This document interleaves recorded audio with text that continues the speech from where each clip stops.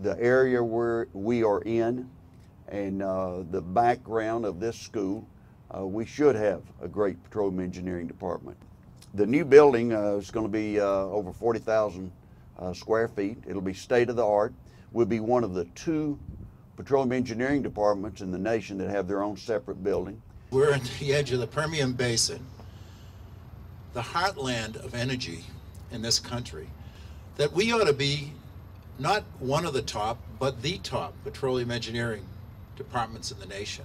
Our petroleum engineers I would put up against any, from any school, and we're consistently ranked in the top 10 in the nation, by most publications in the top 5, and that it tells you what a dedication our staff and faculty have had in the past. But I have never seen such passion for a university as down here.